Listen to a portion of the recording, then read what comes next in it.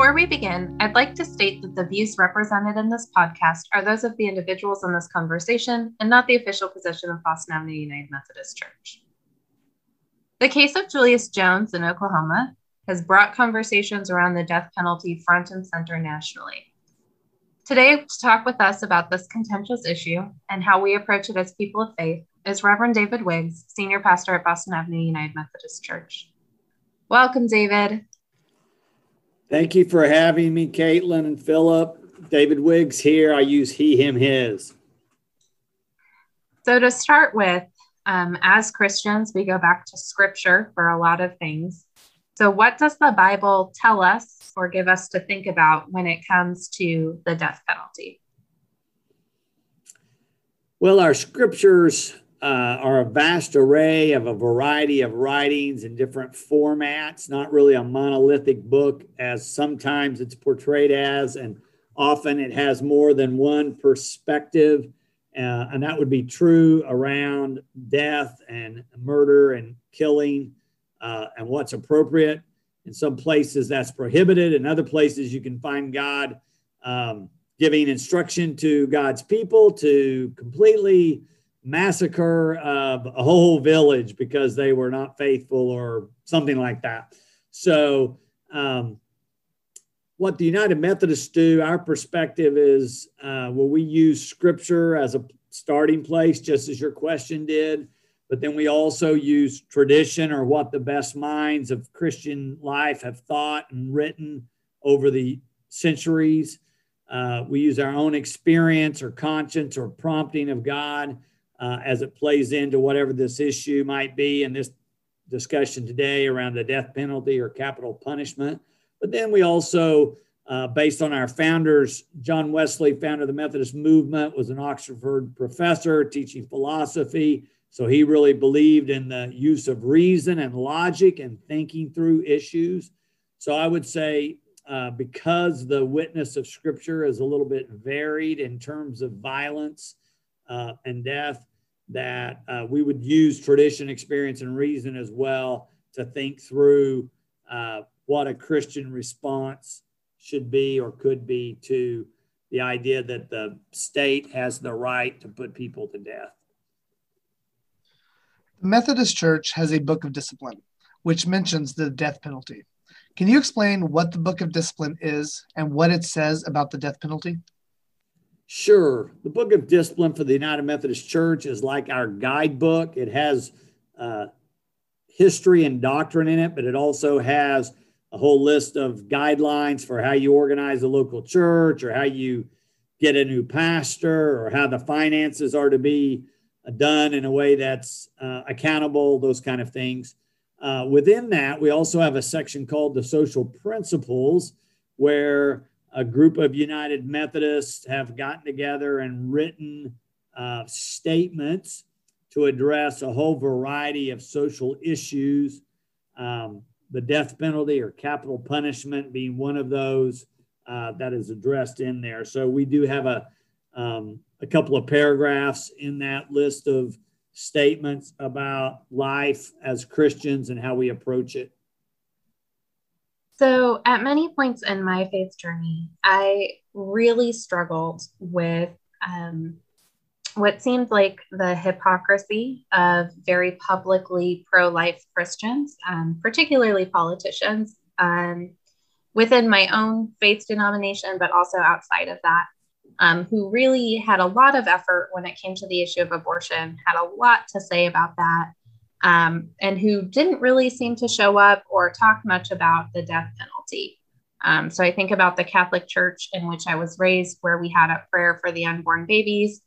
We did not have a prayer for the death row inmates. And so that really bothered me. And it continued to bother me after I left church. And I know that for many of my kind of none or done friends, this is a huge struggle. And kind of one of those places where people point and go, yeah, Christians, they're inconsistent. They're not pro-life. So can you respond to that concern or that issue? Right. I think there's two or three arenas to think about when we're talking about that kind of thing. One is, I would say, yes, that is an inconsistent ethic if a person is stridently in favor of being anti-abortion or pro-life around the idea of an unborn child, while not addressing, violence in the foster care system or the violence of state-sanctioned death. So certainly that's an inconsistency. Of course, we also have a problem within the church that I believe gets exacerbated because of partisan politics, where people running for office do polling and look for wedge issues or issues that get a lot of traction, have a lot of emotion, and enough so that it will move the needle in terms of which direction somebody might go to vote. So I believe the fact that we have a two-party system, which I endorse, but on the downside of the two-party system is how politicians use it on these wedge issues. And so they begin to exaggerate or emphasize a particular issue as if it's the only important issue.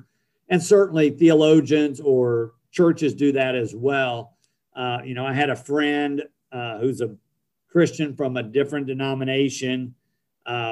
This back in 2016, we're discussing the presidential election and the election of President Trump. And she simply said abortion was the only issue that mattered to her. And it didn't matter what other unethical things he did. Once he said publicly that he was going to oppose Roe v. Wade and abortions and that kind of thing, that settled everything in terms of who she would vote for. To me, that is such a truncated view of ethics or morality, or how you might make a decision about who's the most fit candidate to lead the country. That happens both in religion and politics. So certainly you can level that argument against Christians, that they get hyper-focused sometimes on a single issue. They're not the only, I would just say Christians, we're not the only ones that do that. And I think, in fact, it gets exacerbated by the kind of partisan political environment we live in these days. Then the other thing is I think, it's the way that it's couched sometimes is a child is an unborn child, or I would say often a fetus or an embryo is seen as fully human before it's actually, in my view, fully human. And so any kind of abortion at any point is just absolutely wrong. I don't think biblically you can justify that. Theologically, I don't think you can make a very strong argument for that. Certainly, we have a right to life, but we don't really have absolute rights within our life and our laws. We're all the time negotiating between my freedom and over against somebody else's freedom, or my rights over against somebody else's rights. That's an ongoing dilemma in human life. And so when you set it up as an innocent child, is a way to frame it that carries you in one direction over against a guilty murderer, you draw a dichotomy, which makes it easier for a person to justify one position over the other. What we know now from the last 20 to 30 years of research and the introduction of DNA and other things is that often we have executed or put to death people who were entirely innocent, who had no crime, and yet they were tried, convicted, put in prison, and then killed. And so that's problematic, I think, for people who are trying to look at ethical or moral decisions from a faith perspective. If we know we have a system that makes such egregious mistakes, then I think we really have to step back and reconsider what does that mean in terms of the powers we give to the state. The United Methodist Church has opposed the death penalty for a long time, not only because now we know we have innocent people who've been put to death, but as Christians, we believe that God can redeem any person, that every person can change, that repentance and redemption are possible, even if somebody has done something egregious. And so to put someone to death ends the option for that person to be a changed person in this lifetime. And so if we begin theologically with the position that all people are children of God and created by God, and that God can manifest a change in a person's life, even if they're a murderer, even if they were a child abuser, that change can happen, then the death penalty seems contrary to that foundational theological belief. So that's the position the United Methodist Church has taken, is that God is in the world working for redemption, and for us to short circuit that is contrary to God's ultimate aims. So we oppose the death penalty for that reason. Many death penalty cases involve a victim or victim's family who are hurt and grieving and suffering tremendous loss. And I think one perspective on the death penalty is, who are we to deny them justice? How do we as Christians respond to victims and also to concerns around justice? Excellent question. So, most of our justice system in the U.S. as well as around the world really is based on punishment and retribution under the title of justice, as if killing somebody else balances the scales of somebody being murdered to begin with. I think that's not the highest form of reasoning we might use in terms of what would really restore relationships or make for justice. The United Methodist Church believes in what we call restorative justice over against retribution or revenge or criminal justice that's focused on punishment, like the death penalty is. Families calling for justice, often in death penalty cases, are calling for a person to be put to death. And the troubling part of that, which I mentioned earlier, is that we know that we often make mistakes. So nobody wants to rob a family who's lost a loved one to murder in terms of their own healing or their ability to recover from such a tragedy. So the United Methodist Church would say we are concerned about all parties involved. And if we had a system of restorative justice, it would look at not only the victim or the victim's family, but also the perpetrator and the perpetrator's family. And what role does the government have to try to make society whole or wholesome or just? And so I think we have a lot of work to do. I think putting someone to death is a rather limited way to truly say that we have fulfilled justice in any kind of broader definition. So you mentioned restorative justice, and I think, there are many people who would acknowledge that the current criminal justice system that we have is not functioning the way that we would like it to, that parts of it are very deeply broken. So thinking about, our faith lens, but can you tell us more about restorative justice, or just kind of these more productive ways that we might approach criminal justice? Right. So what we try to do within United Methodist way of dealing with this is create ministries we call criminal justice and mercy ministries. Ideally, they seek to hold an offender or a perpetrator accountable. Certainly, we want law and order. We want accountability. We want safety. We are against crime. We don't want anyone involved in that on either of any of all those sides. And so we do care about the victim and the victim's family and those who are on the downside, who are the victims of crime. But simply to, what I would say is, be reactionary in terms of trying to destroy somebody else's life is not a full ethic for Christians as working to hold the perpetrator accountable, repair the damage, figure out if amends can be made. How do we right the wrong?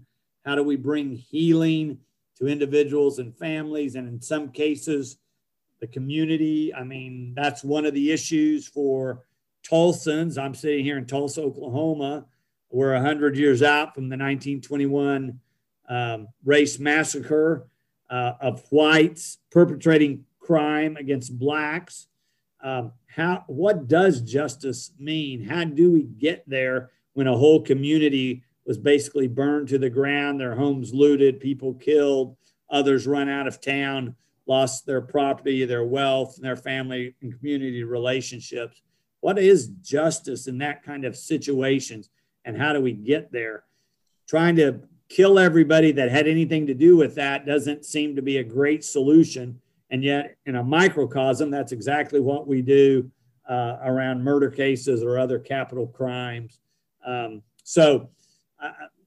It's just the restorative aspect is a fuller way to look at what justice might mean and what the role of the government or the state could be.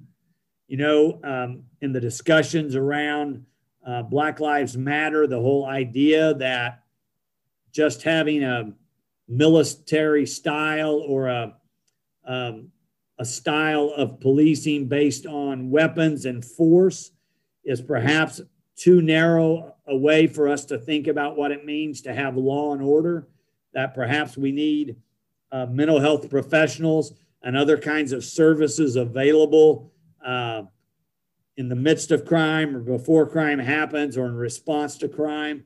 And certainly restorative justice would have that bigger picture in mind when trying to figure out how do we improve our criminal justice system and our system of laws and responses so that we truly do bring healing and wholeness to people and not just perpetuate the killing as is the case with capital punishment. So specifically the Julius Jones case, which kind of sparked this conversation for a lot of people. We learned just a few hours ago that Governor Stitt decided to commute that sentence. But ahead of that news and ahead of that information, I know that many of my friends, including some who are members here at the church, were just really struggling with the knowledge of this broken system. We're grieving this situation. Some of them are parents of young children. And so just this heavy knowledge of this world that you are, trying to raise your child in. And so just a lot of feelings. And I think for some Christians, kind of that question I asked earlier, seeing the real extreme polarization, it's also caused them to question their own faith, the faith of other Christians, kind of been pushing them to feel, just to feel struggle in all of this. So lots of feelings for those maybe in your flock or not, who are really looking and seeing this as a very broken situation. What words of hope or what call to action, or what are some of the ways that we can process this that are going to be healthy for our faith lives? Well, I think as individuals, we do have some responsibility of playing a role in our life together as a community or as a nation or as a state. But I think we also have to be very careful that we not become so overwhelmed by problems in our system that we do lose all hope, or we do become so disillusioned with the problematic parts of our life together that we're overwhelmed. Certainly, we have a criminal justice system that, according to statistics, incarcerates more women than any place in the world, incarcerates more people than any place in the world, that disproportionately incarcerates people of color in this country. So clearly there are problems with the system. And I think so for individuals, we have to figure out, are there steps I can take? Is there a place I can begin to try to affect that system, which would improve it? So what United Methodists have decided to do is that we do need to have people, pastors, and others designated to work with people in the criminal justice system, whether that be somebody incarcerated, or somebody related to somebody incarcerated, or someone who's been incarcerated coming out of the system. Or it might be a victim of crime, or a victim of, crime through their family members. Obviously there is great tragedy and great harm done when someone is murdered or raped or abused. And we want to be a culture who says that's unacceptable, and we're going to do all we can do to stop that from happening again. But I think for each individual, it's kind of an individual decision about where do they plug into this overall process. But I think we always have to keep an eye toward, we know the intent is to offer the opportunity for justice. When we slip into retribution and punishment, I think we don't do as well as if we're moving toward the restorative justice I talked about earlier. But, we have to recognize, just like some other, something like as big as climate change, that we have a role to play, and we can figure out what we do. But sort of the old adage about, think globally but act locally, I think is important in terms of any social issue we're trying to get a handle on. Is there something I can do in my neighborhood or in my city or my community that addresses this, that makes an improvement upon it?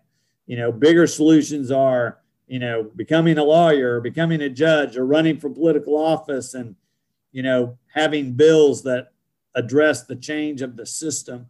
But there's lots of people working on criminal justice reform. And so there are groups of people you can also join to be a part of that kind of work.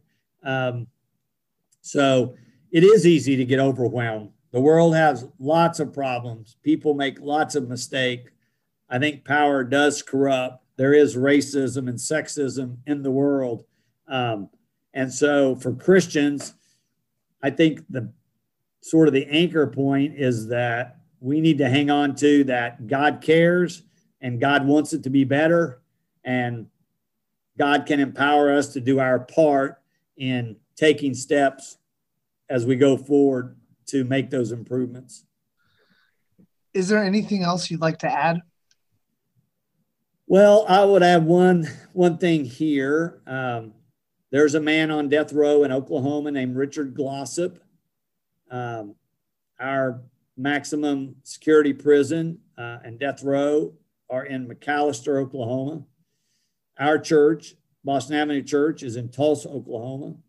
But we broadcast our services on television, which reach the community of McAlester. A few years ago, Mr. Glossop wrote me, said that he worships with us on Sunday morning, that he has grown in his faith as a result of being connected to us. And he was wondering if I could come to McAlester as his pastor or a pastor to be in a relationship with him to help him grow in his faith.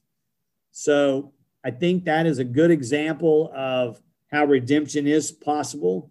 Now, Mr. Glossop maintains his innocence. There are certainly factual problems with the case that was presented against him, which convicted him. He maintains his innocence, and he has from the beginning of this odyssey that he's a part of, where a man was murdered on the premises where he worked. And so it's a complicated matter. I have gone to visit him, but I think just recognizing the connection between our church and some of these issues and people who get caught up in the web of the criminal justice system, that, as I said earlier, we know in a whole array of cases where people were completely innocent, that got caught up in the investigation, were identified, were finally arrested and tried and found guilty. And then later they identified that DNA evidence or other evidence made it completely impossible for that person to be the perpetrator. So I think as a Christian, we always do well to take a humble approach to things. And in humility, I think it's much better that we refrain from engaging in capital punishment. I think we make way too many mistakes. And there's a Methodist pastor who's related to the victim in the case that Richard Glossop was convicted of, who has a very different view than I do in terms of what should happen. And it's not that I don't want his family to be able to have some closure on the death that happened, but to kill a man that may be innocent, to me is not good closure, and really begs and creates more questions than it answers. So our congregation will be struggling with this, I think, as we go forward. Mr. Glossop is on death row. He's on the same list that Julius Jones is on. His name's just a little further down the list. He's come within hours of being executed on 2 or 3 occasions before this. As Oklahoma begins capital punishment again, all Oklahomans are going to have to grapple if they're going to be responsible as citizens, I think, of the state, as to if that's our best course moving forward. I would hope we would choose a different course moving forward. Thank you so much, David. This has been the Ascends at Boston Avenue podcast. Our producer is Alicia Urban. Our theme music was composed and performed by Wyatt Smith. Boston Avenue United Methodist Church is a progressive historic church located in downtown Tulsa, Oklahoma. Please visit our social media platforms for more information on what's going on at Boston Avenue UMC. We can be found on Facebook, Instagram, Twitter, and YouTube. We'll talk to you next time. Thank you. Going on at Boston Avenue UMC. We can be found on Facebook, Instagram, Twitter, and YouTube. We'll talk to you next time. Thank you.